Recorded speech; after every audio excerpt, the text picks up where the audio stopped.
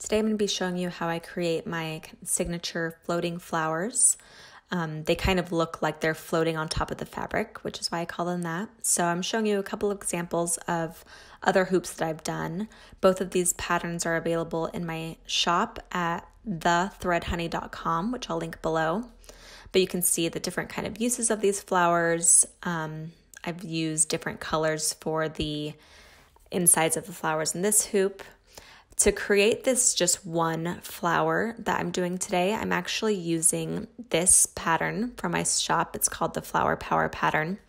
And I just outlined one of the flowers onto this blue broadcloth fabric. And that's what I'm going to be using today to show you how I create this design. All right, so I'm starting from the back of the hoop. I have my threaded needle with the knot at one end. And I'm going to pull it to the front, starting at just one petal of the pattern. And what you're doing is kind of a hybrid of doing a satin stitch or just a long one-off stitch, if that makes sense. So you want your threads to touch as you're creating the petals. And in a traditional satin stitch, you would, like right now, pull the needle through and then start back at that same side. So what I'm doing right here is a traditional satin stitch, which is kind of the goal of going about this. But you'll find as you go, because of the shapes of the petals, it's sometimes easier just to start a brand new stitch, which is what I'm doing right here. So instead of starting right now at the interior, I'm going back out to the exterior of the petals and just pulling it through. And where satin stitches, you don't want them to overlap at all.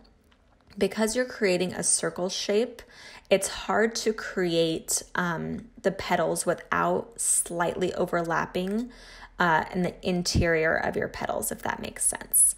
So, of course, you don't want to completely overlap your previous stitch every single time.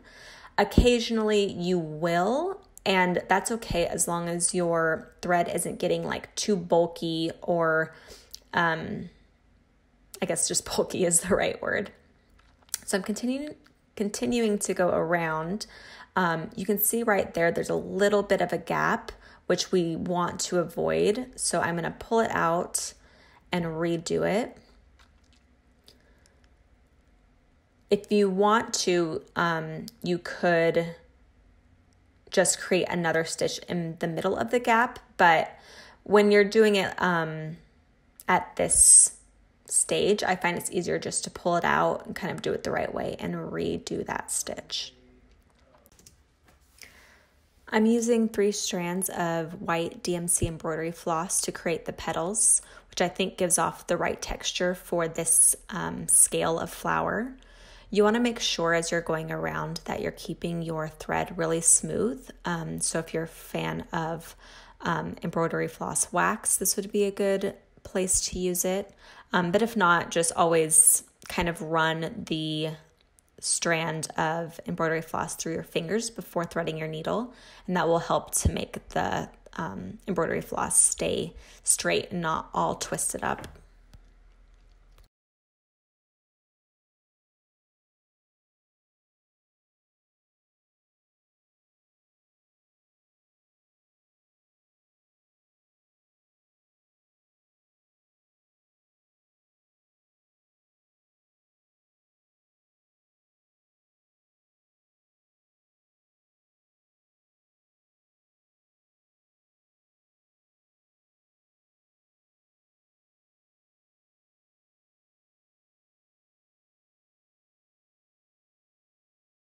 While shooting this video, I was using my wooden craft stand, and if you're interested in learning more about that, I can film a video kind of explaining what it is when I use it. I don't actually use my craft stand all of the time, mainly because I find that it's uncomfortable on my back. I prefer to be kind of sitting down, laying down on a couch when I stitch. But if you're interested, just leave me a comment below and I can film a video about that.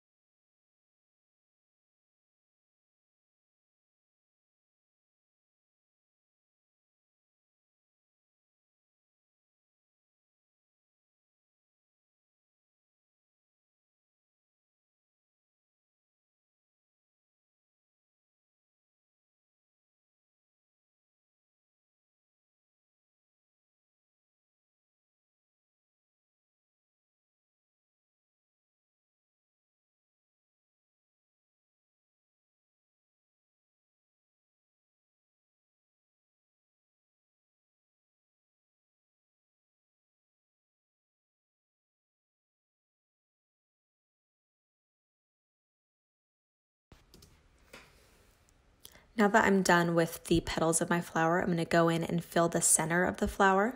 So I have 3 strands of DMC 3852 embroidery floss, and I'm going to create French knots around the perimeter of that inside of the flower. As I go along, I'm wrapping the thread around my needle twice and then pulling through. I'll go all around this and kind of create an outline and then go in and fill.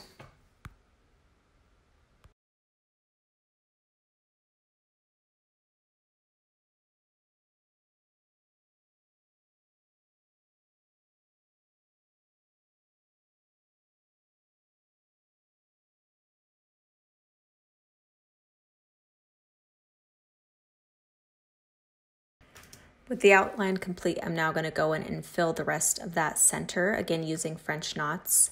When I fill in the center of it, I will wrap the thread around my needle twice, and sometimes I'll just throw it around 3 times, just so it doesn't look so uniform. In nature, things are less perfect, so I feel like that's a good way to bring that in. And you want to make sure that you're filling all of the blue so that when you're done, you don't see the fabric at all behind your stitches.